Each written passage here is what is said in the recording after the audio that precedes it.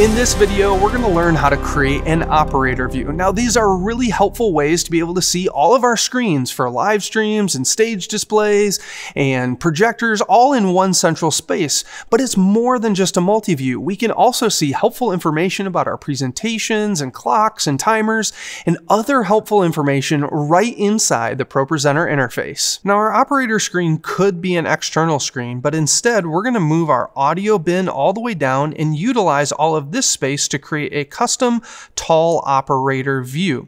So our first step is to go to Screens and then to Configure Screens. Here you'll see we already have two different audience screens and a stage screen set up. Our operator view is going to be a new stage screen. So we're going to hit Add, and then we're going to do a placeholder for this screen and set it to a custom size. Just going to name this operator, and we're going to set the width to be 640 and the height to be 1080. Now this will give us three 16:9 screens that can be stacked on top of each other. Now I do want to utilize a little extra space here on the side for some labels, so we're going to actually set this to be 680 by 1080, and we'll hit OK.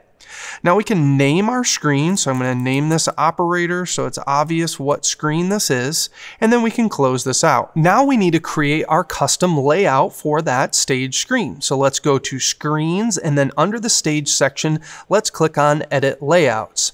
And this will bring us to our stage editor. You can also access this by going to More in the main toolbar and selecting Stage Editor. Now on the left side, you'll see all the different layouts that we have already added, and you can add a new layout by clicking the Add icon, and then we can pick a pre-built layout, or for this video, we're going to add a new blank layout. Now the first thing that we need to do is name this layout. Instead of blank layout, we're going to name this operator. And then we're going to set the size of this. Instead of 1920 by 1080, we're going to set it to the size of our operator screen, which is 680 by 1080. Now let's start adding our screen previews to this layout. So I'm going to go to the Add icon here to add new objects to our stage layout. You'll see there's a lot of different objects that we can choose from, and one of them is a screen preview, which will show us exactly what's being sent out of any screen. So first I'll choose my main output. And I'm going to just move this up here into the top corner, and then I'm going to set my size manually to 640 by 360, but you could adjust this on your own if you wanted to. And then let's set a stroke for this so we can see where the edge of our screen is, and then we could go in and add our next screen. So we could go back in, do Screen Preview, and choose Live Stream. But instead of doing that, I'm going to just select this and do Copy and Paste. And I'll just move this down below. But what I'm going to do for this one is I'm going to change the fill. Instead of being a screen preview of main output, I'm going to choose live stream. And then let's do that one more time. Copy and paste, move that one down to the bottom. And let's change the fill for this one from our live stream to our stage display. So now we have our three different screens here all stacked on top of each other, but now let's add in some labels. So let's go to Add and choose Text. And first, let's resize this text box. So I'm going to go to Shape, and I'm going to set the size of this to be 360 by 40. And I'm going to rotate this 90 degrees. And I'm going to set a fill for this of a dark blue color. Then let's go to our text settings and change our font size to be like 30. And then we can move this into place. And so we can move this over here, and then we can double click and we can type in main output. And then again, we'll copy and paste this a couple times, and we're going to add one in for our live stream. And then let's add in one more for our stage display. And then we can go in and update that text.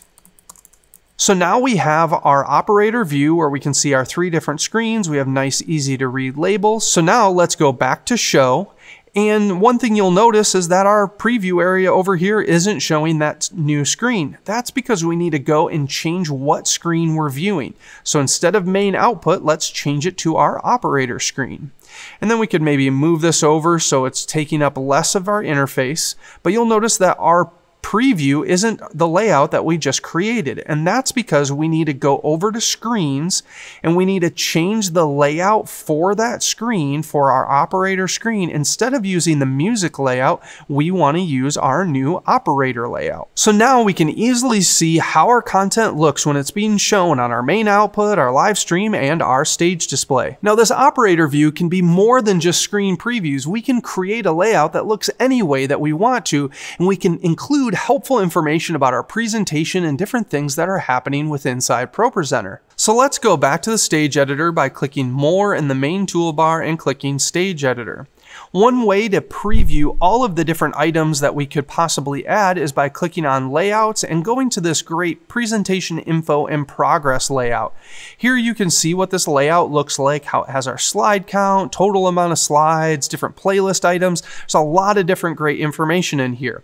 Now what I did is took a lot of those elements and added some other ones and added that to our tall layout here. So I have our current playlist item, I have the current slide we're on out of the total amount of slides.